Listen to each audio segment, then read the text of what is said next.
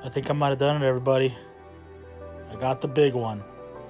We got an all-new All Might toy, and it's from Grandista. Grandista, you remember them? They're the ones that got me this dope-ass Izuku toy. So it's cutting-edge, exclusive, Ban Presto, high-quality statue from Bandai, exclusive lines. Look at this box, looking really nice, and it's all that plus ultra. When you look at the box, we got the front view, we got side view, we got back view, and then we got other side view.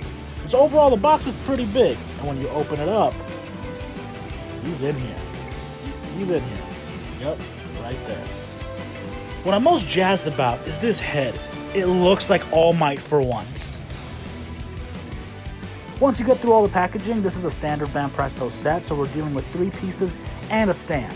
It's looking pretty nice. The legs themselves have great definition, good detail. Look at that contour. The chest piece has been chiseled to absolute perfection with the shading and HD definition and all those ripples and muscles. And this is the first All Might head we've had that's actually good. You clasp him together like this, and he's very towering. Look how tall he is. Then you put the head on nice and gently, or as hard as you need to. We'll get it on now. There we go. But overall, this is the holy grail of all my toys. I mean, just look at them. The definition, the shadows, the colors. This is exactly what I want. He looks fucking imposing.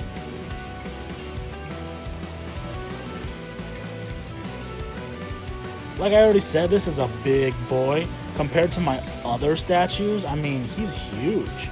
That's what I want. He's kind of showcasing how he's bigger than life. This is that All Might toy that Deku has in his room. The one that he plays with, the one that he has there for collectibles. And now that I have it, it's perfect. Add it to your collection. It's only $25 at GameStop right now, so it's definitely worth the pickup.